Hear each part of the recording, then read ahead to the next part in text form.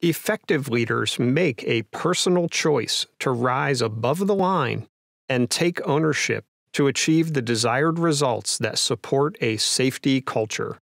That means he or she will take responsibility for all circumstances that may arise.